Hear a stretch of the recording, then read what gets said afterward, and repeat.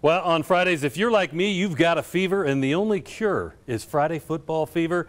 Tonight, Fountain-Fort Carson High School will be taking on Legend High School in our game of the week. And News 5's Shayla Girardin caught up with some of the kids from Fountain-Fort Carson ahead of tonight's big game. Fort Carson is ready to take on Legend High School, and I'm here with some of the players this morning. All right, so talk to me a little bit about when you look out in those stands tonight, what are you going to see? Definitely want to see like a bunch of like the school fans, a bunch of students. Definitely homecoming week, so that's something we look forward to, just putting on a show for them and just having a blast. All right, not exactly a rivalry, but I understand this game is all about redemption for you guys. Talk to me a little bit about what happened last year and what you're hoping is going to happen tonight.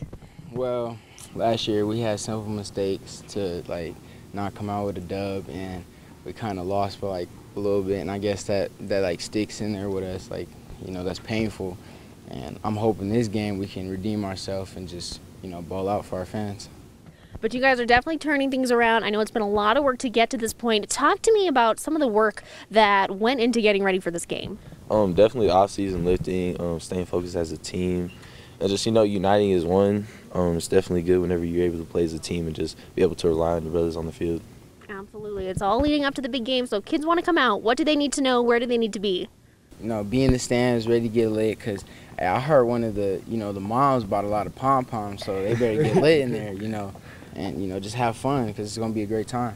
All right, well, sounds like a plan. Thank you guys for joining us. You want the students out there with their pom-poms, and you guys can catch all of the recap. We're going to have it tonight on Friday Football Fever. That's at 10 p.m.